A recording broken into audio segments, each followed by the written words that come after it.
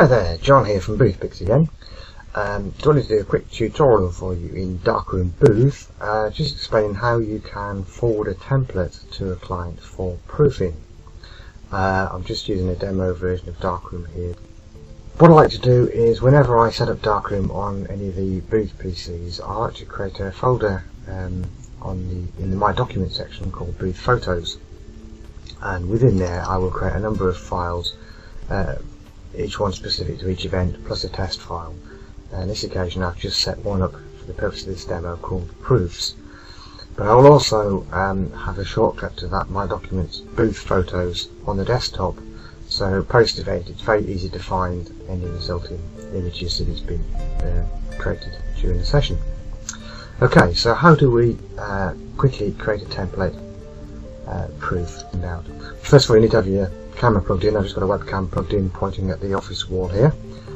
But I would then scroll down to this Saved Image 1 section.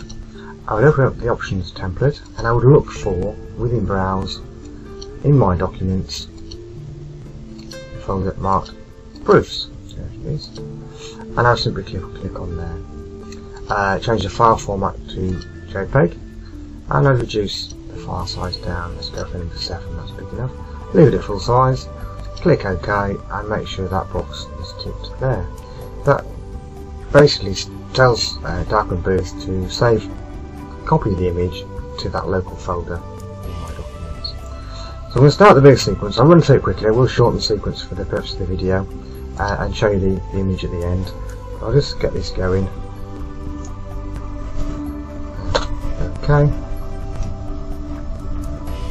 People can't see in the screen, it's quite dark in here, but that is pointing at my delightful office wall. Okay, so the booth went through a sequence and it should have saved an image in that local folder ready for us to email out to clients. So if I open up Proofs, lo and behold, there it is, all ready to email or post out. Hope you found this useful. Please stop by, I'm sure we'll be doing more videos in the future, and thank you for watching. Take care.